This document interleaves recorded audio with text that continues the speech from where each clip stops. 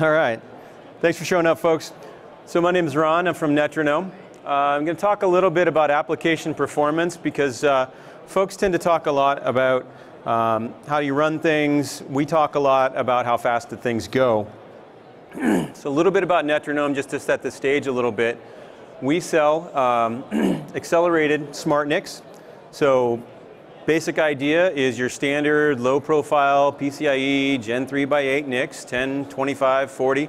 On another product line, we also support 100. We also support software loads on top of those. So it's a little bit different than most people expect from a NIC. A traditional NIC, you've got a driver, you've got the firmware on the NIC itself. If you need to add some functionality, like let's say Genève comes out and you need to do some tunneling protocol, you're stuck because the NIC has a fixed function ASIC. It can do VXLAN, but it can't do anything else. Our NICs are fully programmable, so as software loads get more complex, you can actually change the personality of the NIC itself. I'll talk a little bit about that and how we do that a little bit later. But the basic concept is it's about boosting network performance. By offloading the data path and putting it directly onto the network card itself, you're going to save CPU cycles. You're also going to be bringing a lot more innovation to the NIC itself instead of depending upon an 18 to 24 month ASIC cycle, which a lot of people depend on. Our space, where we tend to work, NFVI, so we're not a VNF company. Some folks tend to think that. We work in the infrastructure side. We also offer security features. And our primarily space is in the cloud networking sector, where we work with everybody, you know, the OpenStacks, OpenNFV, et cetera. So what's happening most of the time today is we have these stacks, and we talk about what software is running on the server itself. And I'm a network guy, I'm a hardware guy at heart. So when we talk about controllers, be it a Contrail controller or an SDN controller, that's obviously running in software. You have OpenStack orchestration, you have other cloud orchestration tools. All of these are stacked on top of the server itself, and they're running in the CPU. And then in addition to that, you've got a virtual router or a virtual switch, you've got Linux firewall capabilities. All of these are running in software. They're getting continuously upgraded. Some of them are on a 4-month cycle, some are on an 8-month cycle, but you're seeing continuous feature upgrades, i.e. in the latest I should say, in 2.6 OVS, you saw contract and IP tables released, NAT as well, and whatever's coming out next needs to be supported as well without having to do a forklift upgrade on everything that you own. And most traffic these days is not intra-data center, it's essentially cloud-based workloads. Distributed storage, NFV, distributed security and packet processing, and all of those are networking workloads. Add to that, you've got workloads from like machine learning, server search, transaction processing, et cetera. And you need to start offloading the CPU. In other words, you need to start adding in functionality so that these features can be done in a quicker and more effective way. And there's a lot of acceleration devices out there. GPUs, fantastic for machine learning, scientific computing, back to the days when CUDA was released and you just did protein folding, to today, a lot more massive capabilities. FPGA acceleration is amazing as well, in that, you know, for distributed security or packet processing, you can also rate your algorithms for machine learning and deep learning. Network accelerators, which is where Netronome fits in. Network accelerators fit for distributed storage environments, NFV, distributed security and packet processing. And the point of a network accelerator is it's focused on networking traffic. It's not focused on algorithms. It's not focused on parallelization. It's truly focused on like a run to completion model where you bring a packet in and you drive it to the VM via SRIOV or DPDK or VirtIO. The main thing to talk about here is how do we do this? When you look at your traditional environment where you've got your virtual machines on your server, when you look at this box, this is the Agilio NIC itself. It ties in to your Linux kernel where OVS is running. We mirror that data path. So we've got our match tables, we've got our actions, we've got all tunneling protocols. We also can add additional features with scripting language P4. And then we can deliver things directly up to the virtual machine. Now notice though, it matches exactly what your Linux kernel would see, which is your match tables, your actions, and your tunnels. We take the information from the kernel gets updated via OpenStack, via OpenFlow. It drives the rules down into the match tables. I'm going a heck of a lot faster than I expected to. And so if a packet comes in, it hits our cache. It's then matched. If we notice that what the match is, we take the appropriate action, we do the appropriate tunnel encap decap, and we send it directly to the virtual machine. But if you notice, that data path does not go up into the server itself. It does not go up into the CPU. A traditional NIC, what you have to do is you have to take the packet, drive it up to the CPU, do the matching there with a memory hit, come back down to the NIC itself, and then deliver via SRIOV or VIO.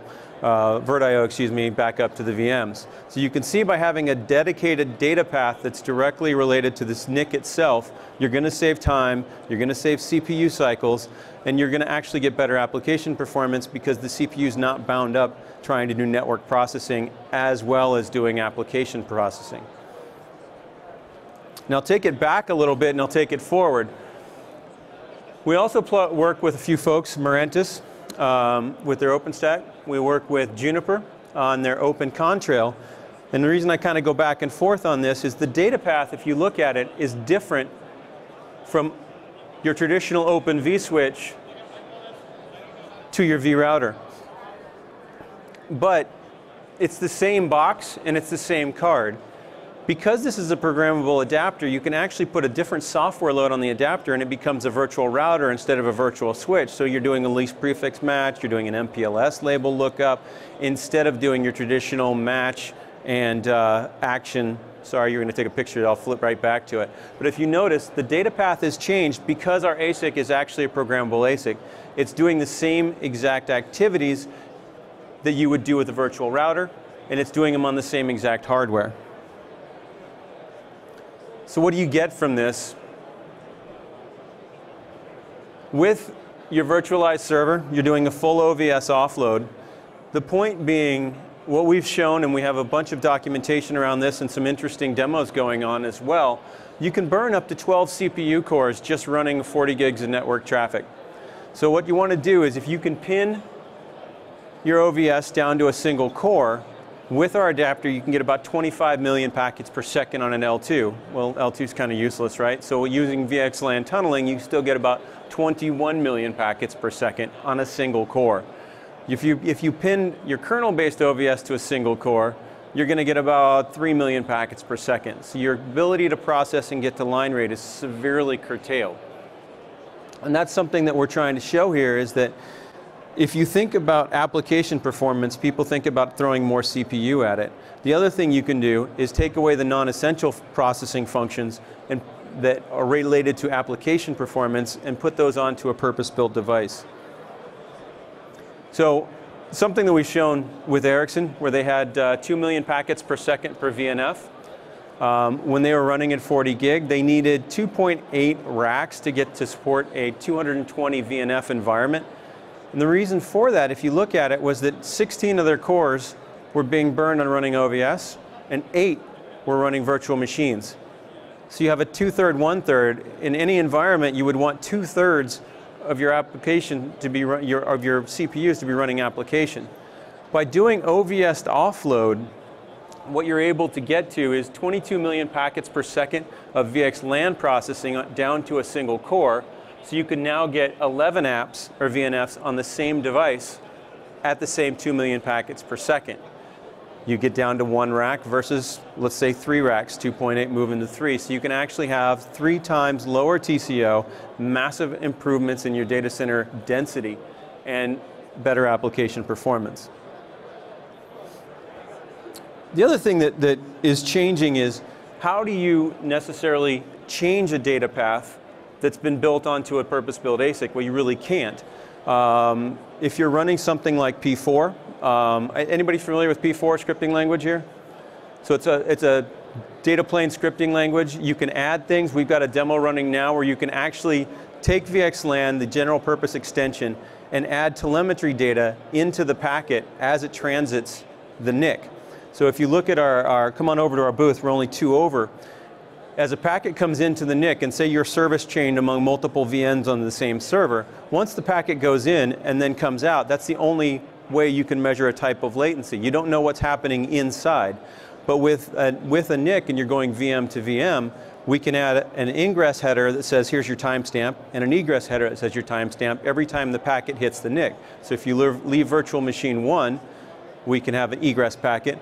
And then as you go into virtual machine 2, we can have an ingress packet. So we can test latency of every single device and see which virtual machine is taking the longest to process through a service chain. With P4, you can actually script that so that any networking device that supports P4 can actually run that code. So it can be an eBPF code running on the host, or it could be NFP BPF code running on the networking device. So a little bit about what I was talking about with this demo.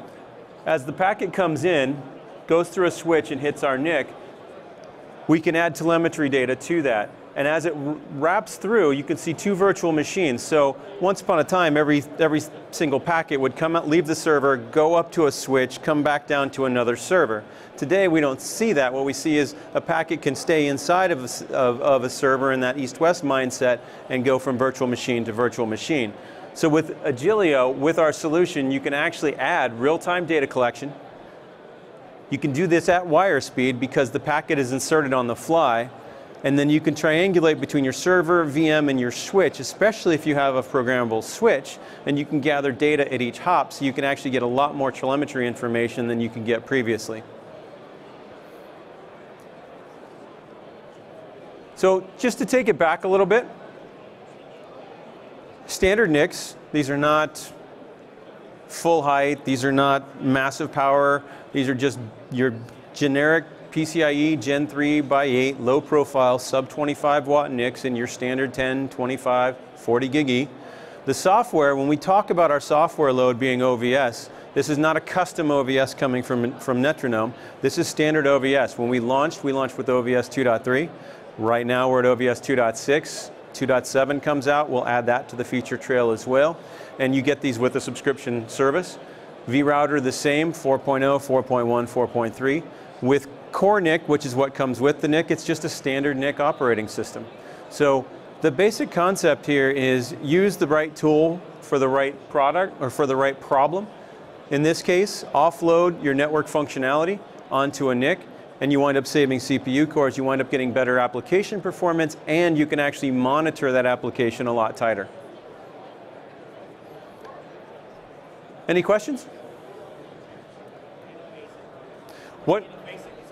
Oh, good question. The question is, what kind of ASIC is on the card? And the first answer, everybody says, well, it's got to be an ARM processor. Well, no, it's actually our processor. It's a multi-core, 72-core, Netronome designed. We fab it with Intel. They build it in their custom fab, so it is our ASIC. It is a run-to-completion model. All of those cores can be programmed. So technically, if you said, oh, I wanted to do my own custom data path that's not OVS, maybe it's my OVS or something like that, you could actually program it to this card. We've got an SDK and so forth, but it is our adapter.